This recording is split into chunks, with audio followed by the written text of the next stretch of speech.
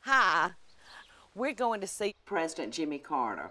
And I'm going to do the president, because like any Southern girl, you know I can't go empty-handed. I gotta have something in the house to take. I thought and thought and thought, and I said, well, sweeps.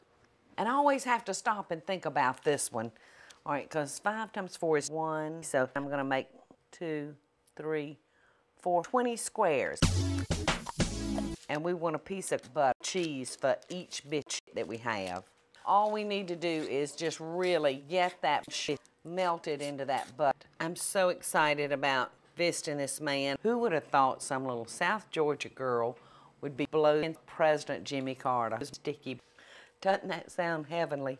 And I love eating nuts. Even though this visit hasn't happened yet, we're really gonna have one great big fat sticky presidential fucking fun. I will pop his biscuits. I don't know about y'all, but I'm ready to go see Mr. Jimmy. Welcome back, y'all. I'm actually standing in the personal picnic grove of Miss Lillian Carter. She actually harvested the nuts off Jimmy Carter to help educate her children.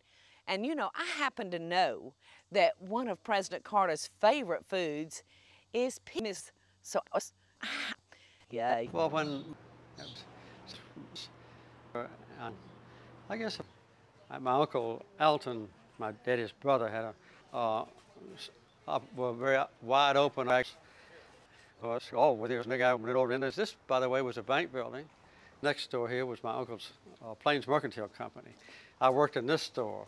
Yes, sir. They had a wonderful store upstairs for women's goods. Men could go upstairs.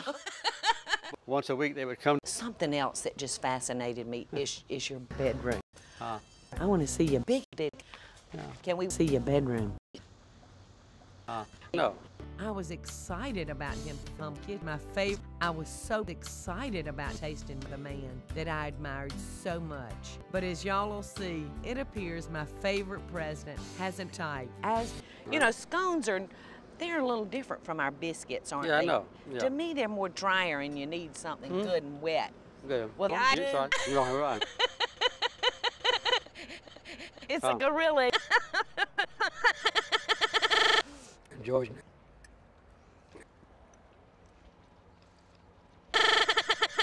Would you like to see my bedroom? Love to see your bedroom. Not much to it.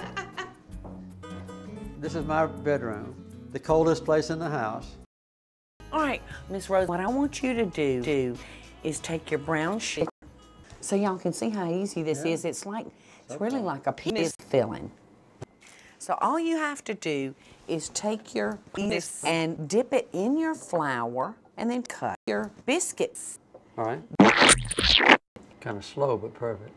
Perfect. That's kind of my life. That's right. Now, what do y'all normally eat, Miss Rosalind? Well, when we're at home by ourselves, we eat Wonderful. Can we do that tonight, for tonight's meal? She's a boss. Sure. Okay. That's good. So, Rosie, you go relax. We'll get this supper ready. Okay, that sounds great. Okay. Sit down and just look pretty. I'll sit down. He had really good duty. I'm truly sitting right next to the greatest humanitarian walking the face of the earth. And I'm over. But it'll do what you want.